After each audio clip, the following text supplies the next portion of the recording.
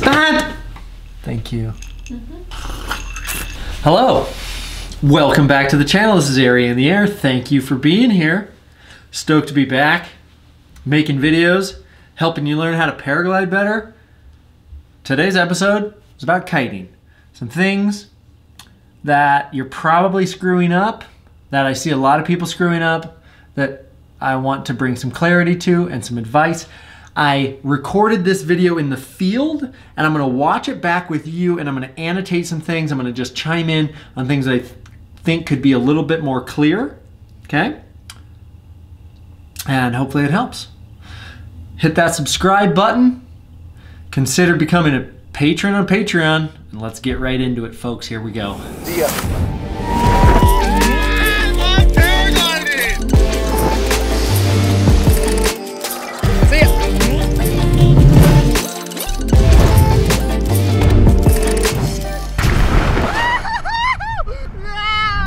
Okay, hi everybody. Welcome back to the channel. Thanks for being here. Today I'm going to tell you about the most common kiting tips that I've seen. Just a couple specific ones, but they're super important. Okay, here we go. Okay, Subir's lending us his glider and harness, which is really nice of him.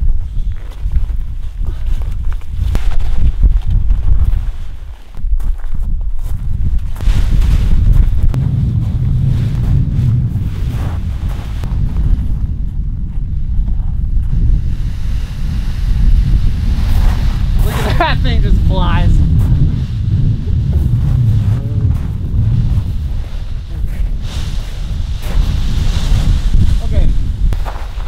Okay, so one of the biggest mistakes that people make here is they just don't quite understand how the glider is designed and what it's kind of made to do. So if you think about the glider in a DHV test or in a collapse test, the glider is flying and the risers are apart. Usually this is the distance you want between the risers, right? Well, you want to think about that when you're kiting, because where you pull on the risers and in what direction you pull on the risers has a huge effect on how the glider is going to respond. That makes perfect sense, right? Like how you pull on the lines has an effect on the glider. Duh. So one of the biggest mistakes that I see students making is they lift up on the risers, on the A's. They want the glider to come up, but they're lifting up. Sometimes they even grab up on the lines and they do this. The problem with that is that the glider is designed for the wing to fly with the lines right from the mailon. And anytime you reach up the line, you're changing the geometry of the line plan. Right? You don't want to do that. So you never want to grab the riser higher than the mailon, okay? The next thing is, if you're trying to lift the glider, what you're doing is you're spreading the risers out. The glider is designed to fly with the risers right next to each other. So if you want to pull on the A's to make the glider inflate, what you actually want to do is change the length of the lines relative to the risers. So instead of lifting, which separates the risers and adds tension to the A's because it triangulates the line length, it doesn't actually shorten the line relative. So just as your speed bar pulls down towards the carabiners, so should you pull the A's towards the carabiners to inflate. So like I said, you're not reaching up the lines, you're not doing this, you're not doing this. When you pull the A's to inflate, you're just pulling back on the A's. You're shortening the A's. If you want to think about which direction to pull, it's towards the carabiners. You're gonna find that as you become a kiting expert yourself, that there are exceptions to these rules.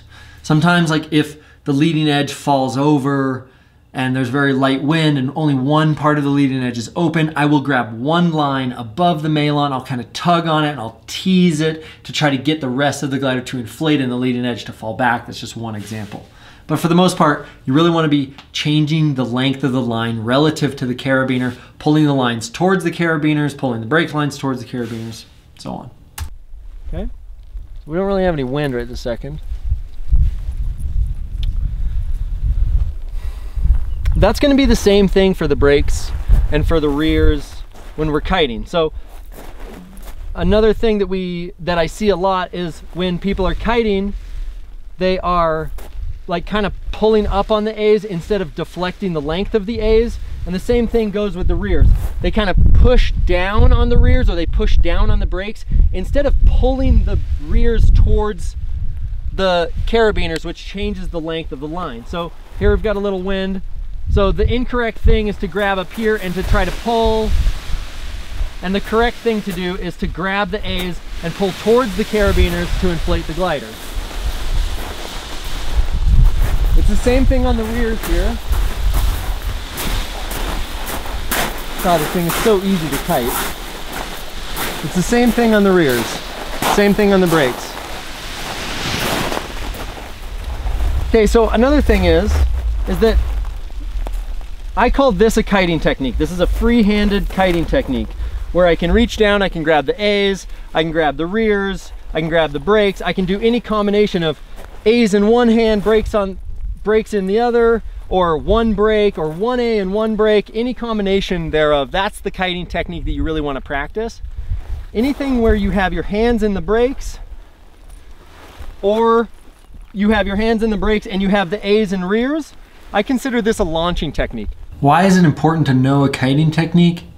It just helps you play with the glider more. You can kite uphill, you can tease the glider, you just have so much more range with it. And if you can learn to do that, you'll probably have more fun, you'll probably kite more, you'll probably be better at it. So when you actually go to do the launching technique, you'll be so much better at the launching technique too. And it's really important to know, I use a launching technique when I launch, but I use a kiting technique when I kite. And the difference is that I can simulate the effective flying position of the glider while I'm kiting, because instead of having the A's together, when the A's are together like this, like I said, if you imagine how the glider is designed to fly with the risers coming off of the carabiners, when you pull the A's together in the center, you now are constricting the glider, and what it does is it puts more tension on the outside A line than the center A line. That's why a lot of times you'll see that as you pull up a glider like this, it will go into a horseshoe configuration. The wingtips will get air before the center, and it will want to do a horseshoe. So,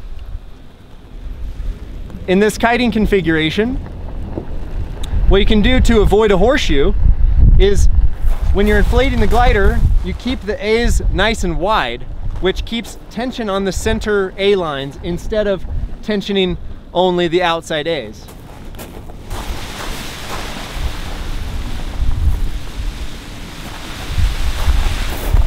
At least we have the lecture part done. We don't really have the demo yet.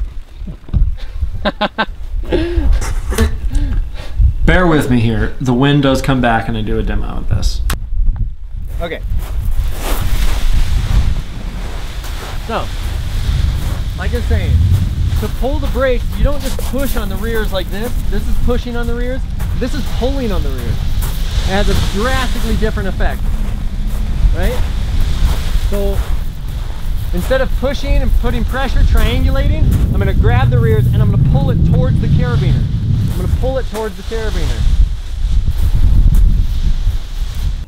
So this idea of pulling the lines towards the carabiners to change the line length, the little pulley that you have on your brake line, make sure that you do that no matter what. If you push out on your brake, it still goes through the pulley and goes up to the brake cascades. That means that it's gonna pull directly down to the pulley. So the glider is kind of like dumbing you down to make sure that you're pulling the lines relative to the risers.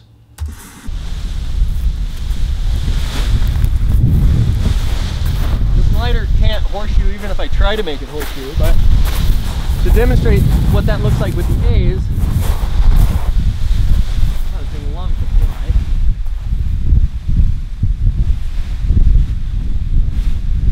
With the A's here, I pull the A's towards me.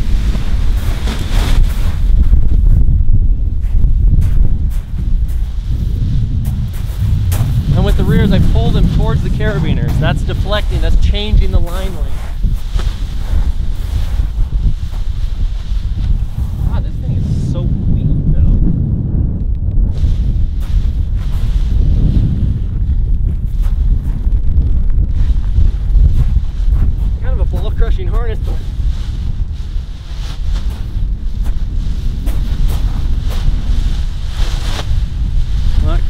enough to do a round hello.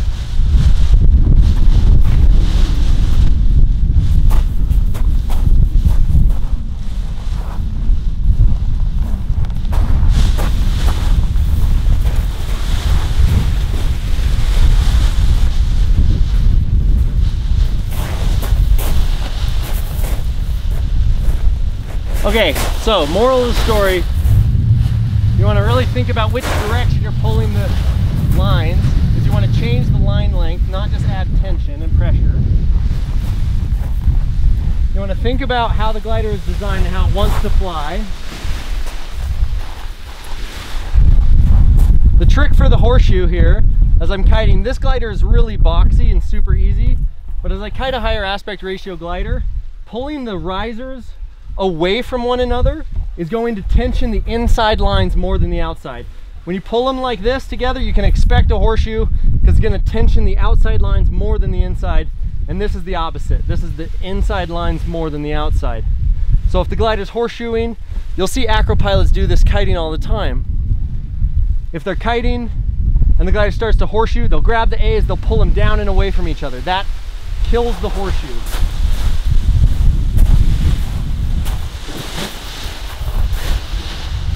So we can see a vast difference in how the glider behaves if we just put tension on the rear.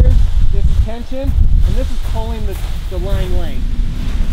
You can see it almost looks like a beeline stall. Yeah, thanks Subir for lending us the Pi 3 that's so crazy easy to kite. And I hope that helps you. If you have any questions to clarify anything, put them in the comments below. I'm happy to answer any of those. And yeah, like I said, maybe consider donating to support this channel. It's paypal.me/airyintheair. Really appreciate that. Stay tuned. Got a bunch more stuff coming your guys' way. See you on the next episode.